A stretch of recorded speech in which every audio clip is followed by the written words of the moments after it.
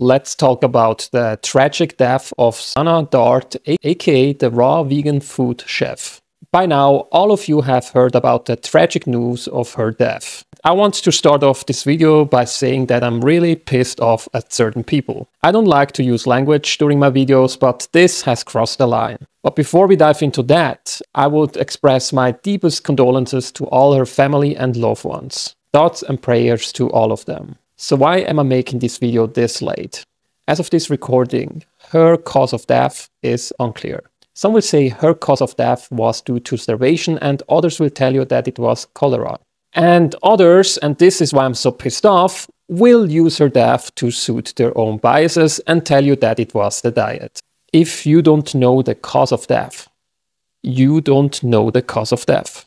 It's not rocket science. And if we don't know something, we are assuming something. And if you are assuming something, we get into a territory which can be very dangerous. Assumptions equal a loss of pride and stink of defeat. One of those posts, alongside many others of the carnivore community that pissed me off, was the post of Dr. Sean Baker. So all these carnivore people have, according to the latest evidence that we have so far, are anecdotes and assumptions. And they use other people's death to suit their bias.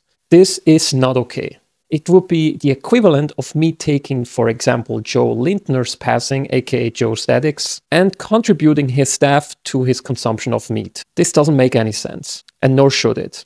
All of you that have used her death to suit your bias, you should be ashamed of yourselves. And by the way, if you want to assume something, it was probably the cholera infection. Cholera is an infection that requires immediate treatment because you're losing tons of fluids through either diarrhea or vomiting. And that loss of fluid can lead to dehydration. But whether her cause of death was due to starvation, the cholera infection, or maybe both, or maybe something else, we don't know. Please don't use her death in order to suit your bias. If you're doing that, then you should be ashamed of yourself. What are your thoughts about this topic? Feel free to let me know in the comment section. Thanks for watching, as always, and see you all during my next post.